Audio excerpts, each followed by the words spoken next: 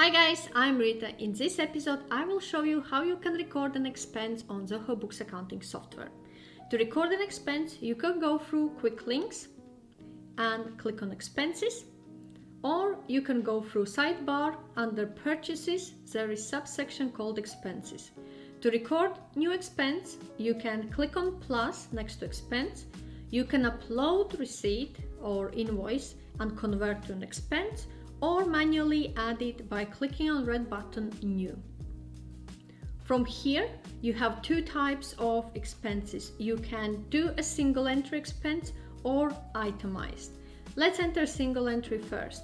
So select the date for an invoice, select an expense account. For example, I have cost of goods sold. Amount is 250. Paid through, I will select the bank account. Vendor, I have Green Limited. If you have reference number like Supplier Invoice, add it here. Notes, for example, products 1, I will just add products. Customer name, if this need to be allocated and recharged to customer. On right hand side, we can attach a receipt from desktop, cloud or documents. Documents is when you will do uploads and you can convert it. In my case, it will be from desktop. Select from documents, I have Green Limited invoice, click open and it will be attached there as a support file. And I can save and enter new or cancel. In my case, I will save and add new itemized receipt or invoice. So select the date, for example, I had on 10th of May. Expense account is the same cost of goods sold, but in this case I have 3 products what I have purchased. So now layout have changed. It's asking through which bank account it's been paid. I have one bank account, but if you have multiple, select by which bank account, from which bank account you have paid this receipt or invoice. Select currency, and now we can do multiple entry lines. So firstly, start with expense account. Note, I will say product 1, and this was 400. Add another line, select your expense account.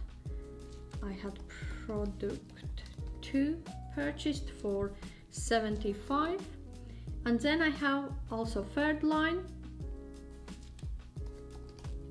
product 3, and this was for £55. So now my expense total is 230 and it's split by 3 separate lines. Attach receipt or attach an invoice, so I will have Green Limited, my case. Select a vendor, Green Limited. Reference, this is supplier invoice number. Okay, and save. So now when I go to list, my Green Limited invoice being split, that means that it's been multiple, it has multiple lines, but if it has only one line, it will show up there. Attached files will show up with a pin, so expenses which haven't got attached files will show without pin. To attach file, click on that expense and add receipt or an invoice. When we click on, for example, split invoice, we can edit it, print, and under more we have option to clone this entry, view journal, and also delete. So in this episode, I showed how you can enter an expense or also record